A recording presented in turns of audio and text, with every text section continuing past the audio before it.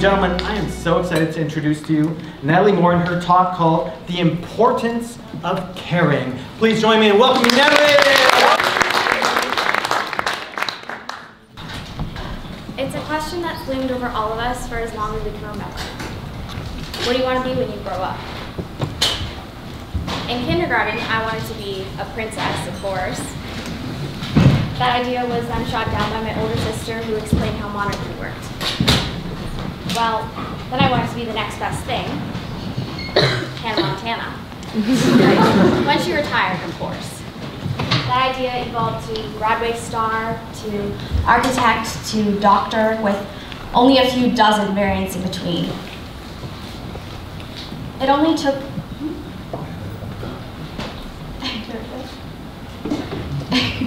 It only took me 18 years and a few great teachers for me to realize what I'd been doing so wrong all these years. Asking the wrong question. I shouldn't have worried tirelessly over what I wanted to be, but what I wanted to do.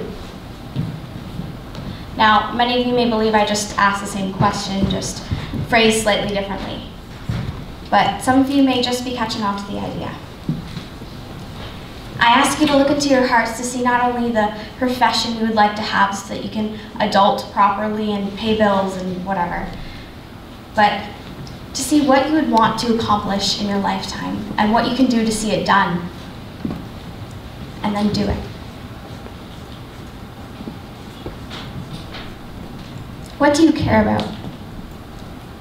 When you live your unique life day after day, what is it that gets you fired up inside? What injustices leave your insides writhing, and what victories bring tears of joy to your eyes? Find that, and then throw everything you've got into it, into bettering it, perfecting it, making this world a better place in a way that only you can. Now you're probably wondering who this rando is coming to give you all this life advice about finding passions when she literally looks 5. My name is Natalie Moore, and I kickstarted and led the provincial-wide walkout that happened April 4th, 2019 to protest the proposed cuts to education by the Ford government under the name of Students Say No. With the help of a team made up of eager, passionate students across Ontario who messaged me wanting to help out, we registered over 700 schools to walk out, an estimated 150,000 students. Now, if I'm being honest, never in a million years did I expect that putting care into something could make it blow up as big as it did. My goal when I created the Instagram was to raise awareness for what was going on in attempts to stop it in its tracks. But I'm an 18-year-old girl from rural Ontario, a town of like 7,500 people, and I somehow created this movement that sparked outcry for justice within our education system so large that Doug Ford couldn't even believe it was student-led. I can hardly believe it myself, but it just goes to show that you don't have to be from Toronto or some other political hub to be successful in creating change that can impact thousands of people. Since so many of you are from Toronto, think of what I was able to do from my small town and how much more you can do here with the power, the resources, the people, just a TTC right away. Don't let location be a barrier for what you want to achieve, whether it's here in Canada or across the ocean fighting world hunger. Don't let that stop you from achieving what you want to accomplish.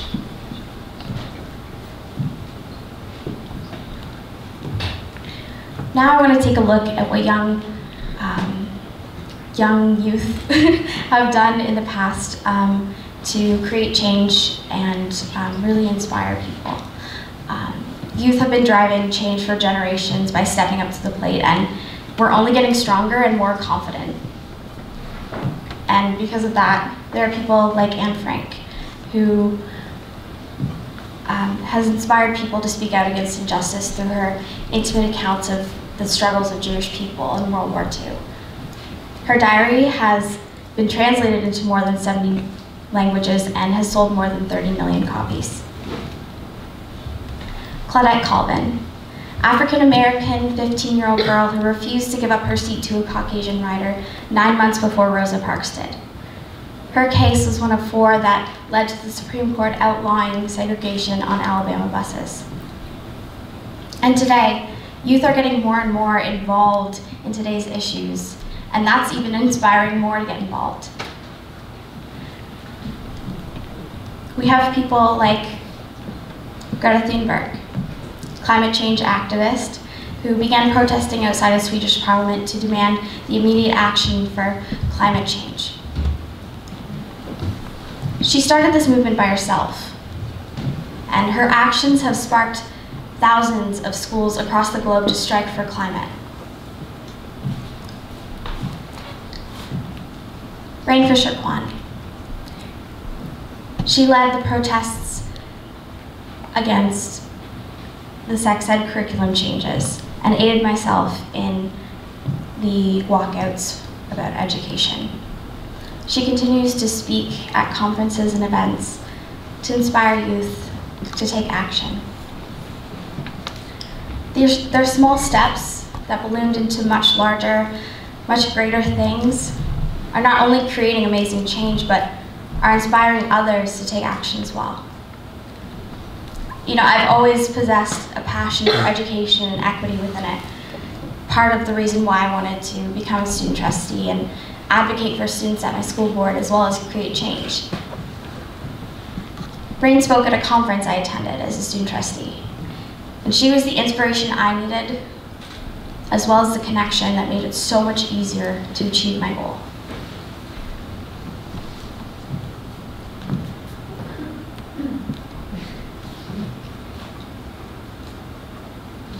There we go. Now I want to get into the how of making change. Taking what you have to achieve great things. It can be your skills, your influence, your connections, your resources, anything that you can think of. Using it to make this world better.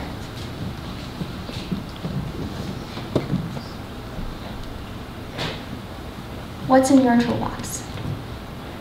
What do you have that makes you special? What is it that you care about? Find that and do what you can to make the change that you can.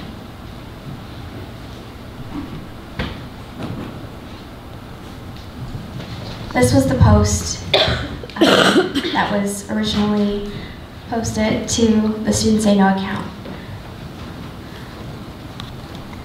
This was the last engagements that I had screenshotted way back when. And look at the reach that it had. From a girl, a small town girl, that was able to reach thousands of people.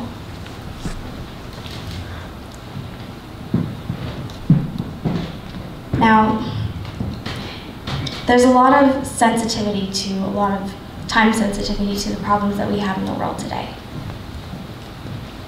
And it's for that reason that we need to act quickly.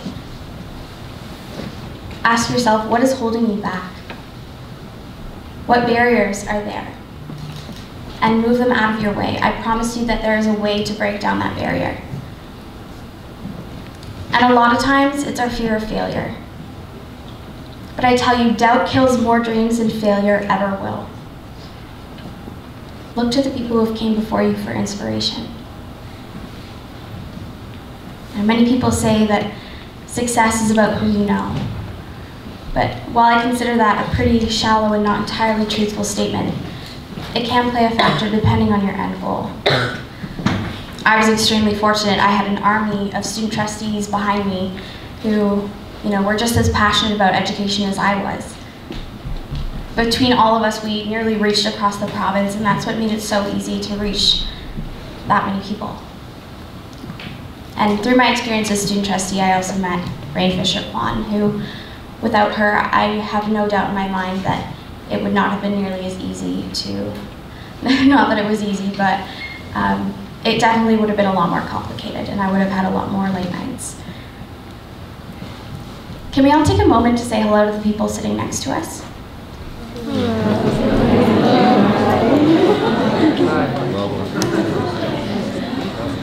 You never know what this person's going to be doing in 4 years.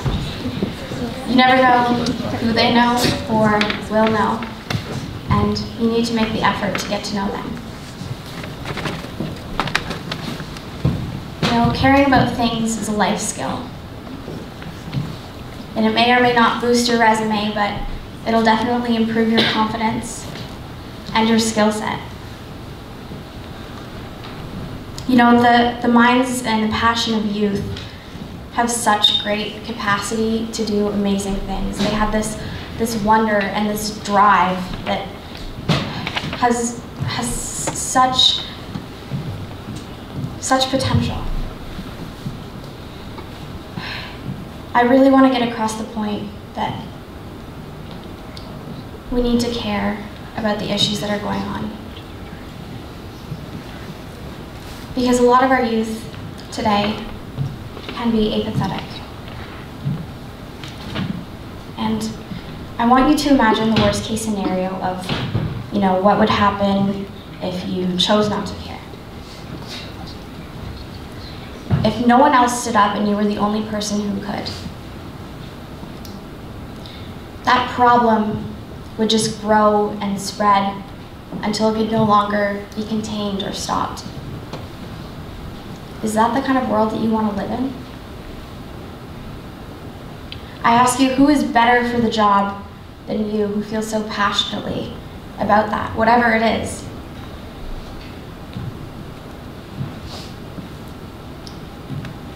We need to take the time to reflect on our values, our ethics, and what will make this world a better place. We have to think not only of ourselves and our futures, but, you know, of those who will come after us, our children, our grandchildren.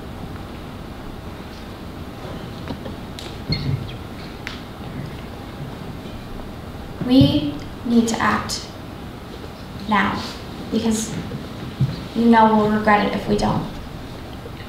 If we look back and see all the devastation that easily could have been prevented by the actions that we take. We need to problem solve, because that's what's going to get us out of all these messes, all these webs that have been spun.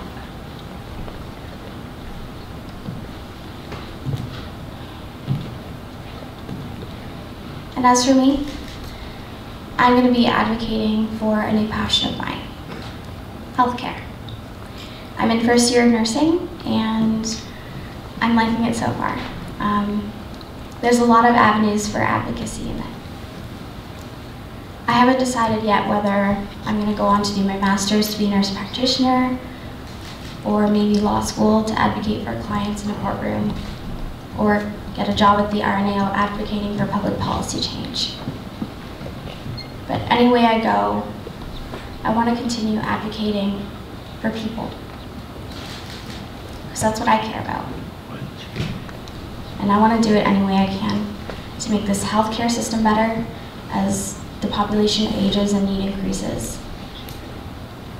I think my real passion is fighting for the underdog, fighting for justice, and I'll dedicate my life to balancing the scales.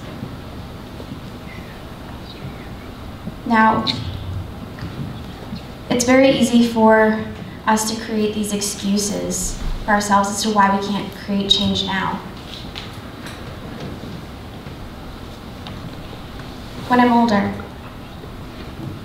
I hate this phrase. When I'm older, I'll be able to help the environment, because right now my parents make the household decisions and I can't do much as one person. But you can do so much. Air dry your clothes. Dryers are a huge waste of energy. Manufacturers of refrigerators, washers, and dishwashers all have increased their energy efficiency, but the energy efficiency of a dryer has barely increased since 1981. In fact, a new dryer can consume as much energy as a refrigerator, washer, and dishwasher combined. Take shorter showers. The average shower uses 5 gallons of water a minute. If you could just shorten your showers by 2 minutes, you would save 10 gallons of water. When I'm older, I'll be able to do something about how our young people are educated, because I can't vote yet anyways, and adults don't listen to kids. But you can advocate so easily nowadays through social media.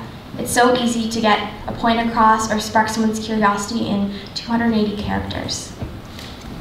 Write a letter to your MPP or set up a meeting. You can't vote yet, but you still need to live with the choices that the government has. They need to hear your concerns too. Write a letter to your school board and ask your friends to do the same, or sign yours. They can't make changes necessarily, but with enough concern, they can advocate and write advisory letters to the government.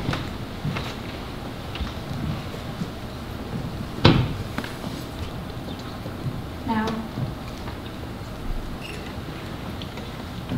this is the word that I really want to talk about, is caring.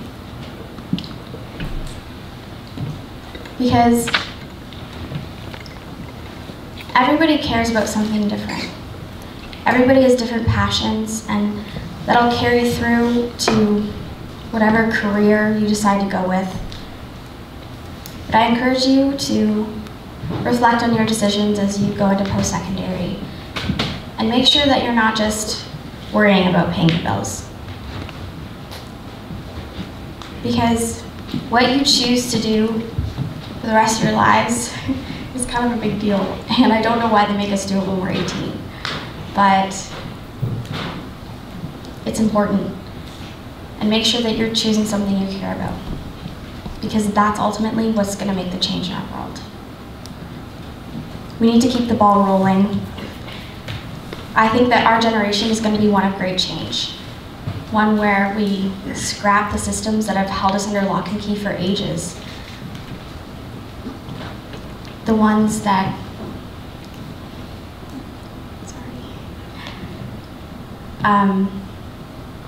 we'll be able to reform and improve so that our kids and grandkids can thrive.